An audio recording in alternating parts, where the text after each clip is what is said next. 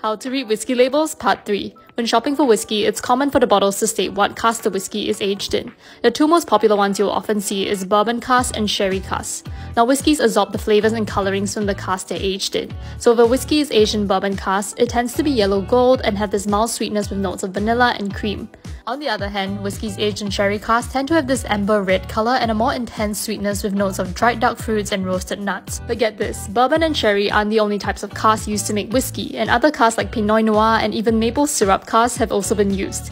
In my opinion, the best way to appreciate different cask styles is by starting with a tasting set of whiskies. So you want to get yourself something like this Glenallachie tasting set from Asia Euro and Ethed Collective. It has a good range of whiskies aged in various wood and wine casks, which really helps your palate get attuned to different taste profiles. Be sure to follow for more whiskey tips.